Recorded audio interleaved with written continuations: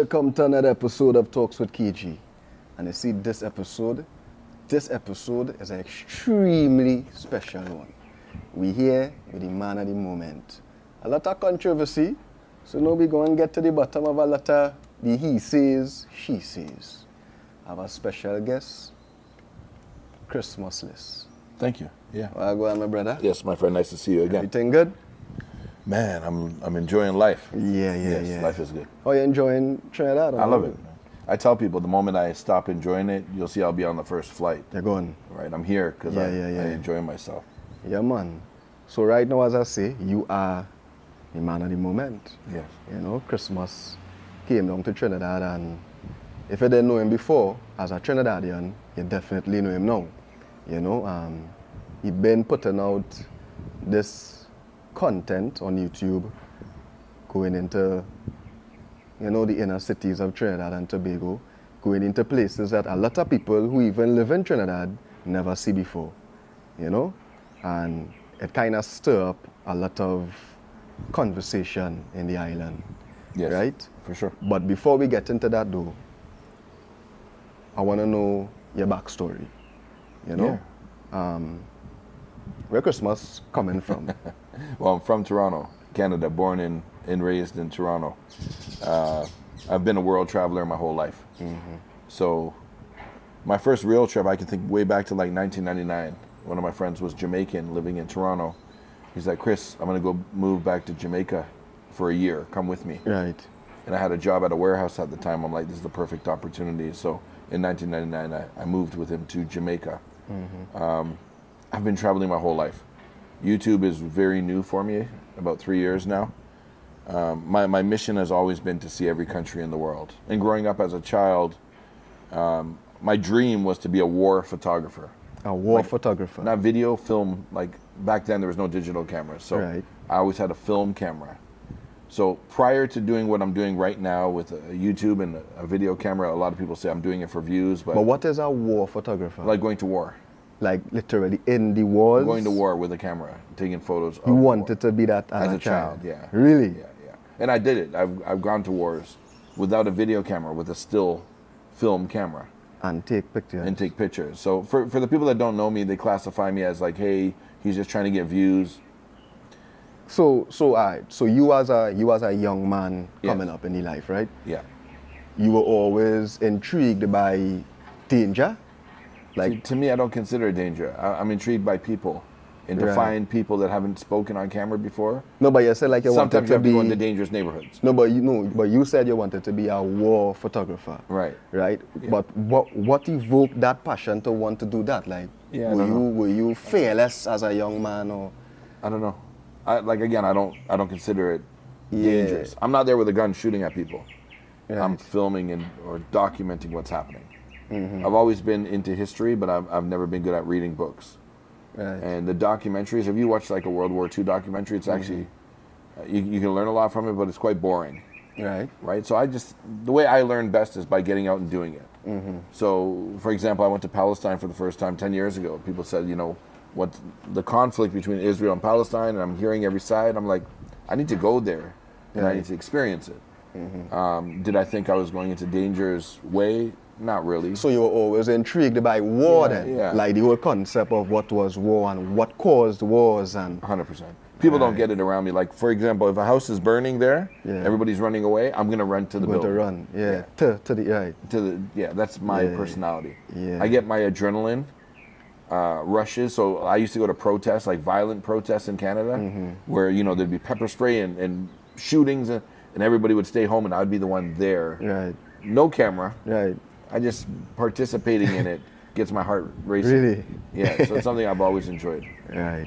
Well, and that says a lot, because people would want to know why this man coming down here and going into these areas, like, well, he looking for money, like he looking for fame. Yeah.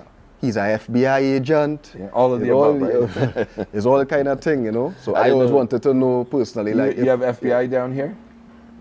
I don't know. I don't know. Ridiculous. I've heard stupider comments. But look, this is my living. So yes, I'm doing this for money. Right. I've been on YouTube 3 years. I haven't had 1 month that was profitable where I made more money than I spent. Right. But it's not all in vain. The idea is for this to be my career. So I am trying to build an audience. I am trying to get views of 100%. It's like people think it's an insult to say, Chris, you just want to get views. Yeah, a musician wants people to listen to their music, and a basketball player wants to get points. Right. Right? Like, why do you go to work? Why does anybody work? Yeah. For money. Right? This is a job. So what would you say to the people that say, all right, you want to get views, Yes. but you're kind of getting views off of quote-unquote black people? Yeah, What, for sure. What would you say? 100%. Right. It's not just black people, though. Right, so your I film in white content is countries, only I black film in people? Asian countries, I Right. film in the Middle Eastern countries. Right. I film So you film all different races? the whole world, every country in the world. Right? Yeah. Yes. So because you come Trinidad and you highlight, as I say, a lot of places that people who live in right here, Yes. them never even see them places before. I watching people reactions to your video and they like, "Way, watch that gun, look how big that gun is." Now I know, I always had friends and family and even people who I work with through the music industry. So I was always in these communities. So seeing what you was putting out there was nothing new to me. I already knew. But clearly, a lot of people did not know. Yeah. Right? So, Can I jump in there for a sec? Yeah. I think that's one of the reasons people get upset at me. right. Okay, so let's say this house is beautiful behind us, by the way, but let's just say it was messy inside. Right. They wouldn't want me to take a picture and share it with the world. What's happening in Trinidad, it's a beautiful country that deserves peace and everything that comes with peace, tourism, etc. When somebody from outside comes in and takes photos of the dirty kitchen, metaphorically, people get upset by that. Right. But the reality is, if you don't want me taking pictures of the dirty kitchen, Clean it up. clean your kitchen. Right. Right? So to blame me for the problems happening in Trinidad is ridiculous. I'm a journalist. People like to say I'm a YouTuber. I'm a YouTuber, but I'm a journalist. I go to places with problems and I document it. But you'll see, if you watch my content, I don't just do that. I do other things too. Right. The truth is, the biggest view videos are always the ones Yeah. where there's danger involved. Yeah. Just like the Trinidad industry. Yeah. You know, the same thing. We got a lot of backlash because we were putting out these images of places in Trinidad that people never knew, you know, and that's basically all we do. You know, we just put out this image and people were taken aback. Yes. You know, there was like, KG, or they're promoting negativity. But we wasn't promoting negativity, we were promoting reality. That's exactly what is going on. You're just... But not everybody wants to know that. A lot of people are living a sheltered life. Even they could live 2 blocks away. First, they're embarrassed by it. They don't want to know what's happening. They have enough problems in their own life. Yeah. Second, they don't want the world to think of Trinidad as a place of gang war. Right. But Trinidad is a place of gang war right now. It is. There are many beautiful places, beautiful waterfalls and people. Even the most dangerous people I've met have been kind to me in Trinidad. But So- there is definitely a problem. Do you, people on the internet been saying things like, this white man extorting all you, have all you looking dumb, Yeah. But one thing I realize is that you never once ever told anyone, show me the guns. No, never. Bring out the guns. You literally go into the communities and you just, I film what I see. you film It's what as simple you as see. that. Yeah. Yeah, so basically you just showing the world what is already there. Yeah. No, people are upset that I'm white in doing Right. it. It's huge. Once again, the producer of all these music videos where there's guns being showed, Right. I guarantee not one of them have had a negative comment. It's different because I'm an outsider. It's like I've come into this is what people's mindset is. I've come into a country only to showcase the bad, which once again it's not my goal, it's not my agenda. If I worked with police, as people suggest, I would be very scared for my life. Yeah. I would have come in and I would have left. Yeah. I wouldn't be uploading my content. This is just the most ridiculous thing. I've heard because I have tattoos that I look like I'm ex-military. I don't know how to hold a gun. I'm not ex-military. So yeah, you know, it's like anything in this world, right? When you create, not everyone's going to enjoy it. Not everyone's going to like you. When you go to other countries like Jamaica and other countries with similar culture to Trinidad, do you get the same type of backlash? There's a percentage, but like for example, Jamaica, I love the country. You know, most YouTubers will come into a country like Trinidad to film 2 videos and leave, and upload the videos after they left out of fear. Right. I don't do that. I upload in real time. Right. I have nothing to be scared of. I haven't done anything wrong. Right. You'll see by the time I leave here, I'll have the biggest selection of videos from Trinidad and Tobago that has ever been created by a foreigner. I'll have 30 to 50 videos. So, you know, the first week I was in Jamaica filming, people treated me the same. Right. But when they realized that, hey, this guy is coming back and again, and he's doing Multiple videos. yeah, it's not. Man, I did a live on my channel 3 or 4 days ago where I shared how much money I make. If you knew how many hours I put into creating content, whether it be research, filming, editing, publishing, promoting, a week, it's got to be over 100 hours. Like, there's no vacation. Yeah, for real. And I showed that last month I made 5,000 Canadian dollars, which is like 3,000 US. Yeah. And somebody said, well, that's still a lot more than somebody in Trinidad. Yeah, smart guy. Yeah. I got to pay for airplane, Correct, hotel, correct. food. My family at home, my wife and kids, they need to eat as well. Yeah. Right? So for those people that say I'm coming to the country to make money, my suggestion is you should pick up a camera and you should do the same thing. Yeah. Right? Of course I work for money, but I'm not profitable at the moment. As I continue to grow, and my channel grows, I will have no problem right now telling you I'm doing this to make a living for myself and my family. In the future, first 3 years, I haven't even broken even. I've lost a lot of money. Right. But moving forward, the goal is to become profitable. Yeah. 100%. So you're not scared? No, never. Like, you come to a place like Trinidad where, I mean, people in this country Yeah. killing for less than nothing. I know. You know, and you come in this country and you might step on some toes because some people might not agree with what you're doing. You don't feel scared in no kind of way. No. And I get the threats. Right. You know, I don't talk about it, but I get the Instagram threats. You know, I'm going to come kidnap you, I'll kill you. Right. The real bad men don't talk. They don't warn you. Yeah, They yeah, just yeah. do it. So I just believe in destiny. I'm not a religious man. I'm not going to say I believe in Jesus or I believe there's a God up there and I believe whatever happens. Look at this, my lucky rabbit. Whatever happens, happens. Yeah. You understand? Yeah. So, I know you've been in far more dangerous countries than Trinidad, for sure. You know, we're not even close. What is the most dangerous country you've ever been to?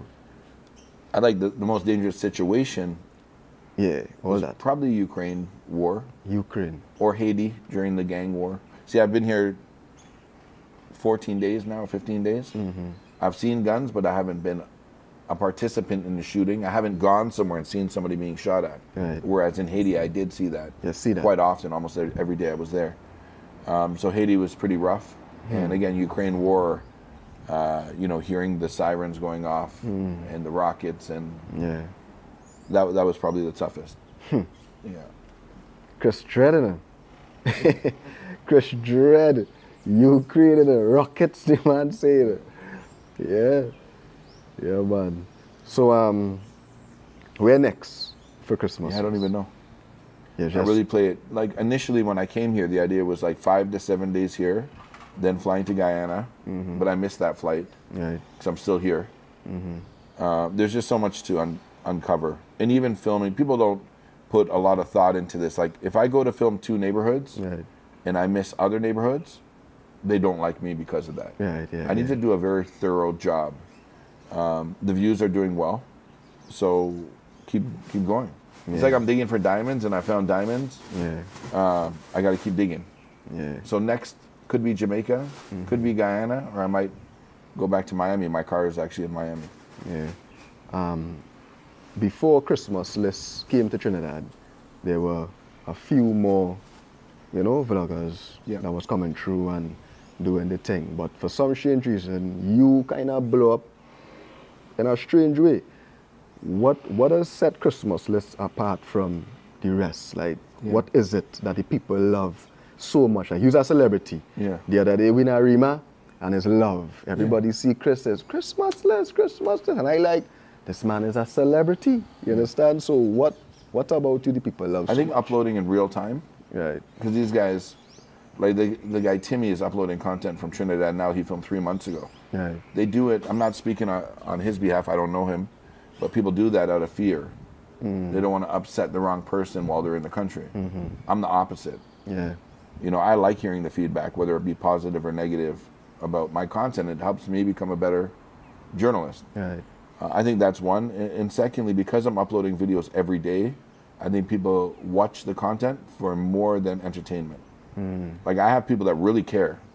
Like they'll send me a message like, Chris, like you're 10 minutes late with your upload. Like what's going on? I can't start my day without it. Right. So I think it's just two different types of viewers. And I like conversate with my viewers. In the chat, I'm talking to them. I know a lot of their names. Yeah, most people don't do that stuff. Yeah, they just upload a video. Chris does take it thing real serious. Yeah. I've been around here for a short while and just observing you. I could see that, nah boy, this man is passionate about this. Obsession. It's hyper yeah, obsession. like I could see it. Yeah. Like he is literally obsessed with this. And when you look at his content and the wide scale of what he really does and the amount and the consistency, that is passion. Yeah. You know, so you have to. You couldn't just do this for money. Never. You know, I leave my wife. I on your side. I on your side. Yeah. From day one, from the time people start to say, I'm to this man, by I say, what's going on with Soldier? Yeah. Because he white. I went into your YouTube channel. I see everything that you was doing. So for me to just say, you come Trinidad to extort we, or that could never be true. The man been doing this, you know. But let me use an example. Let's say I'm in Hawaii and there's a volcano eruption. Right. And the lava's going. I'm going to go interview the people that their homes are being destroyed. Right. I'm not going to go to the beach and say how beautiful the palm trees are. Right. I'm going to talk about the story. So when I was in South Sudan, the story was cameras are illegal. Yeah. So all my videos are about I'm not allowed to film here. Yeah.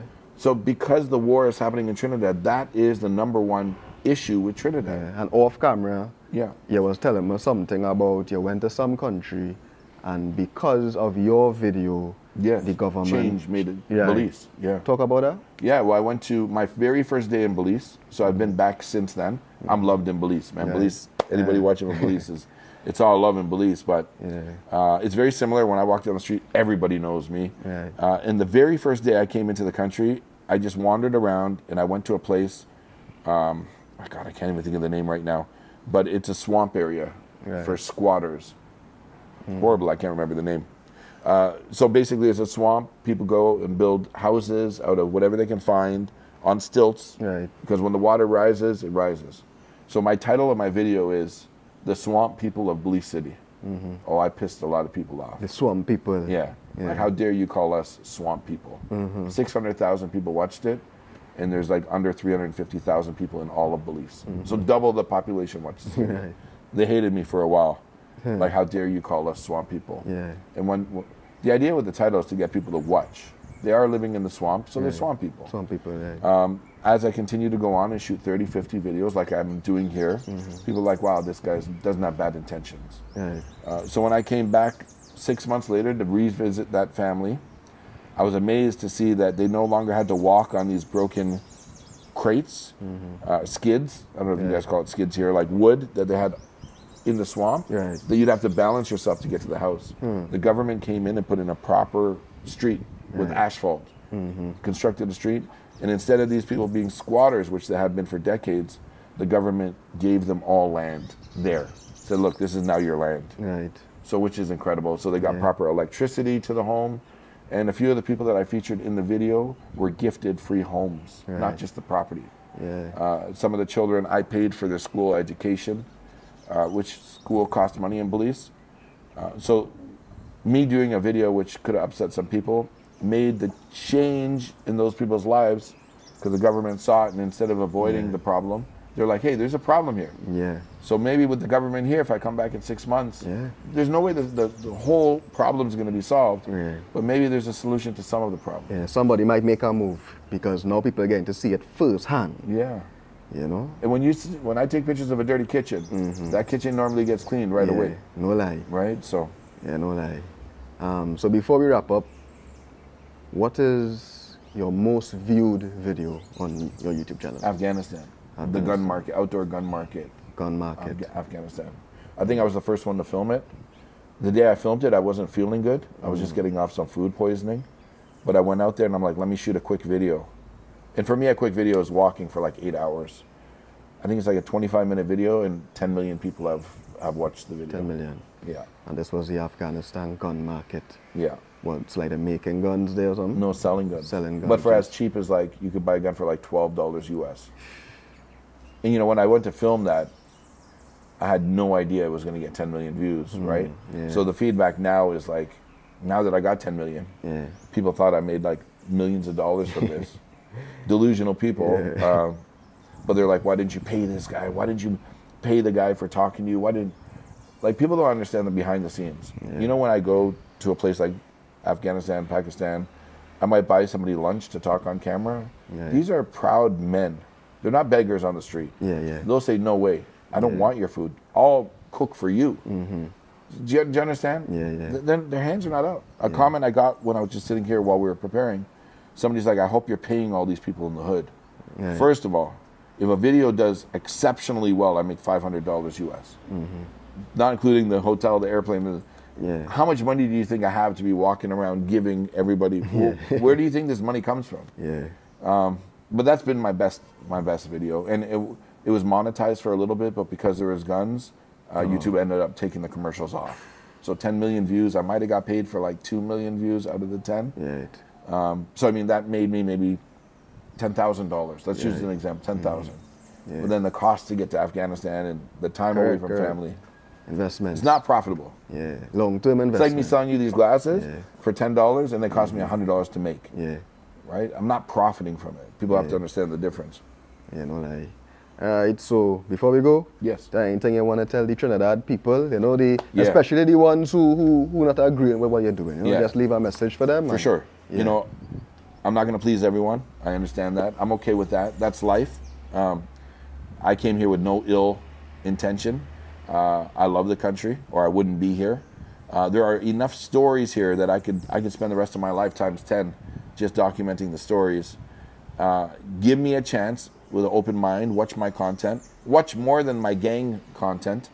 And if you're upset that I'm so-called here making money, then I really suggest you pick up a camera and do it yourself. Laziness doesn't pay the bills, right? And when you go to work every day, if you go to work, you're also going to work to make money, right? And I'm not doing any different. This is my job. Correct. Not a vacation by any stretch of the imagination. Right now I doing our podcast. Yeah. I trying to make some money. Yeah. I not At extorting what you. point in our life were we embarrassed to work? Like, why would I be ashamed of going to work? So when somebody insults me, it's like, you're just doing this to make money.